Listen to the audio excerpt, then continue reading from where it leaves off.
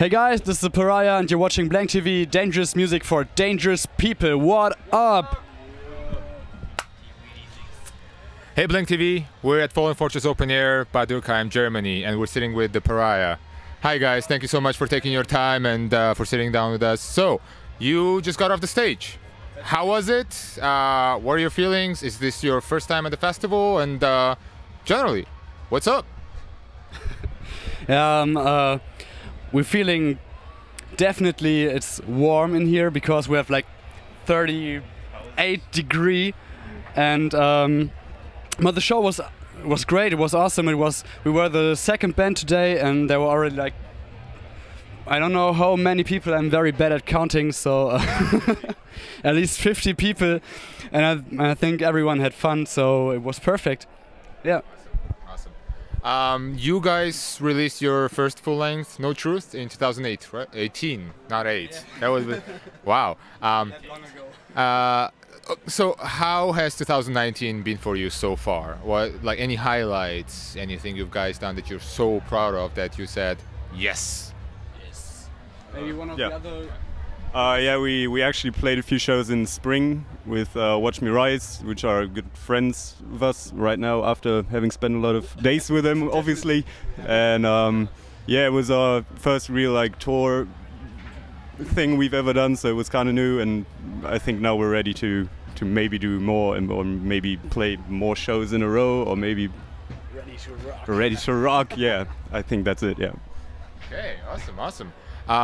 So I know that you guys had an EP out before you put out the No Truth, right?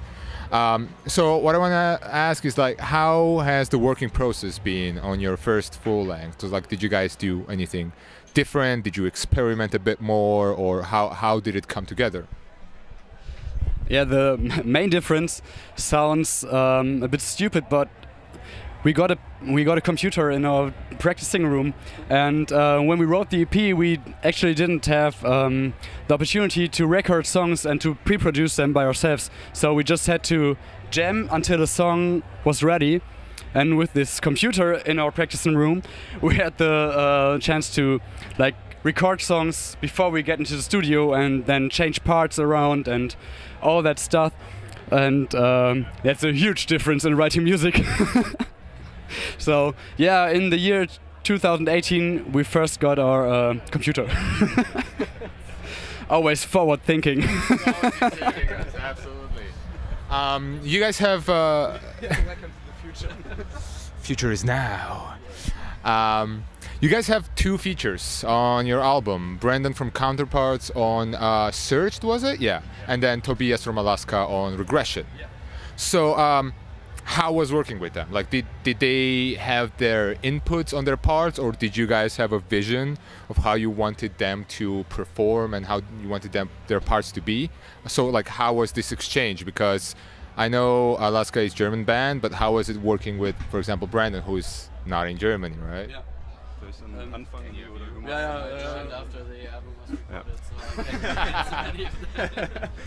Yeah, so when it comes to Toby from Alaska, he's been a friend for years now, because he's from the same area as we are, and Mitch, our guitar player, has been in a band with him before, and it was like, yeah, right, we have that song, maybe you'd be interested in yelling on this track, and he decided to do it. And yeah, we obviously tried to give him a certain more violent, aggressive spot on the album, because his voice is obviously a bit like more aggressive than others. Right, yeah. And yeah, after that it was very easy. It was like, yeah, all right, come over, record it, and then it was done, at least for Toby.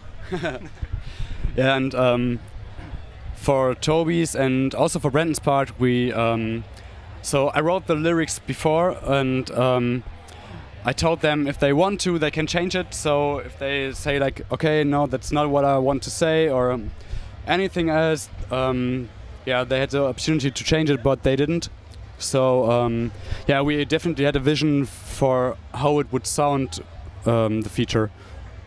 And the work with Brandon, yeah, we connected with Brandon over Toby, so to say, because Alaska was on tour with Counterparts in that moment, and we just asked Toby if he maybe could connect us with Brandon, and then we drove to Brussels. I don't. Was it? Definitely to Belgium. I don't know which city, to be honest. Yeah, we drove there, and then Toby talked to Brendan and said, "So, hey, listen, here are some friends of mine. Would you like to talk to them?" And he was down for talking, and we were like the shy boys standing there, like, "Oh, that's Brendan from Counterparts," and. Yeah, then we just asked him if he would do a feature, and he said, "Yeah, send me the song," and I did the feature, and that's it. So we were really, really happy that he did it, and I think it turned out very cool. It certainly did. Yeah, thank you. So after this, I know that you guys are going on tour in fall with Munich-based band Marathon Man, right? That's right. So what are some of the places that you'll be visiting that you love, and are there gonna be like any new places you haven't covered where you will cover on this tour? Yes. Yeah, so a place we want to come back to, I think, is Hamburg, because we played there this year and last year, and both shows were pretty amazing, and there were lots of people there, and it turned out like way better than we expected. And I don't know about new places, but I think we've never been to Munich, and it could be a pretty good show because Marathon Men are from there. And we haven't played in Berlin yet, which Berlin, yeah, which is a cool city. So yeah, Berlin people, save the date. Yeah, so true. Berlin is probably gonna be pretty cool. Yeah. Can I have the microphone for a second? Because in fact, we didn't play most of the cities we're playing in fall because it's big cities, and if you're a smaller band, especially in Germany, I don't know about other countries, but I can talk about Germany, so there's always like those smaller towns that are near some bigger city where the smaller shows take place. And this time we're gonna play the big cities, so every city is yeah, we're looking forward every single concert because there's always like Nuremberg and Cologne and Stuttgart, Bremen, so many cities we've never been to, but we, yeah, yeah. Nah, those cities are always so much fun to play and everything, especially if you're touring with a bigger band and you know, if you're being exposed. But Marathon Man set aside, if you guys could tour, and like I want to ask each of you, if you guys could go on a tour with one band, which band would that be and why? I think I'd go with Converge, because I really like, you know, aggression and violence and people that hurt themselves and whatnot, and I really would like to just see that multiple times in a row, obviously, and yeah, Converge for me.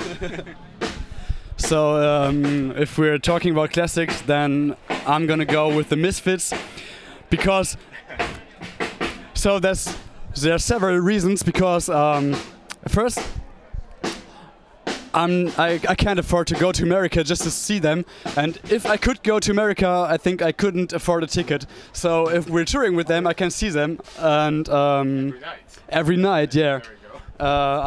Second, yeah, it's like my favorite band for forever. I don't know if I want to meet them personally, but I definitely want to see them on stage. So that's my choice. Since none of you guys said it, I'm gonna say what's on everybody's minds. Counterparts. Okay. Obviously, because we all love them really much, I think. Yeah, I mean, listen to our music, I think it's the one band we all have in common that we love, and yeah, so. Well, there's so many bands we love. Like, we all listen to very different bands, and we listen to a lot of music, so I could imagine touring with like 100 bands, and every band would be awesome to tour with. So that's a hard question. Well, you know, like hard questions, interesting answers, but also like generally touring is such an experience and everything, right? Especially if you guys are getting into it right now and all that. But that's, so you guys are planning for a tour until the end of the year. However, how does the Pariah 2020 look? Or you guys have any plans in mind, or anything that you're excited about, or anything you want to try out or go for?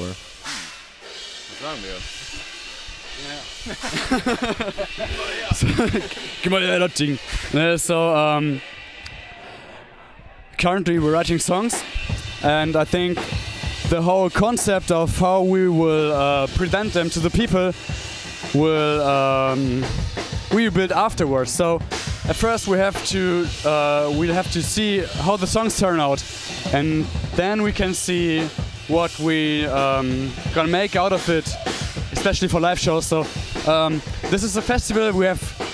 It's very bright here because the sun is shining, but for club shows we have some lights and stuff for some more ambient stuff, and maybe we're gonna get some more lights, or maybe we're gonna turn the lights off in the beginning. We don't know.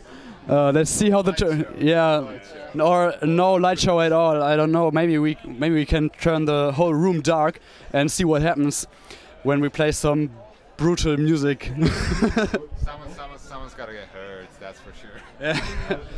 It's all about getting hurt, isn't it? We hope so, but it's always nice to be able to say that somebody got injured at your show. It's like, yeah, we played there and he broke his leg and it was fucking nuts, and no. But I really don't hope that somebody gets injured at our shows. As far as I know, nobody broke his leg on one of our shows. Not yet, maybe. Not yet. Maybe when we turn the room dark. Actually, our guitar player broke his. No, he tore his ankle somehow, or what is it, band in English? I don't know. Someone broke something, but it was not in the audience. Yeah, it was just. It was on the stage. It was on stage, landing on a cymbal stand. Yeah. Cymbal stand. So, breaking his bones for us. Yeah. But okay, now that we're on the topic, for the last, any crazy moment you remember up to now on touring? And by crazy, I mean super weird. Okay. Like, what's the like where you went like, okay.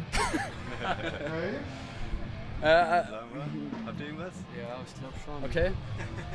So we played in Switzerland 2 times now, and both times were pretty crazy, I think. But the more crazy one was with a band called Modern Tears from Italy, which are really, really cool dudes. And like after the show, we all drank a little too much, and it was like we had a whole house for just 2 bands, I think, or it kind of felt like it. And there were some stair stunts with surfing on merch box. Guitar cases. Yeah, whatever. And I think it's a miracle that no one got hurt really badly. So yeah, that was those guys are really crazy. So you guys are fun after show parties, right? Yeah. I would say that. I try to remember something else, because it's always like when you play shows somewhere, you on the way back in the car you talk about what happened, and it's always like, whoa, what was this, and what's about this guy? I hope he's okay. And but right now, I can't remember a single thing. I know we had a pretty wild after-show party in Meinerzhagen, where someone had a birthday party with Canvas, yeah, and but the party didn't really start, so we were just like, okay, what are you going to do now? So we can sit here and maybe go to sleep in an hour, or maybe we just take advantage of the fridge that's full of everything, and yeah, so we made our own party. It was not a birthday, but we had the best party in that room, I guess. we had some contest with jumping over mic stands, and Mitch nearly impaled himself. That was wild, yeah. So, if anyone books them, don't leave them alone with a fridge full of booze. Don't. Or do. Do, and they're gonna have better stories. Please leave us alone with the fridge of booze. Yeah. And the fog machine. Fog machine. Awesome. Thank you so much for sitting down with me and talking about some stuff. This was the Pariah. You're watching BlankTV. We're at Fallen Fortress Open Air. See you guys next time.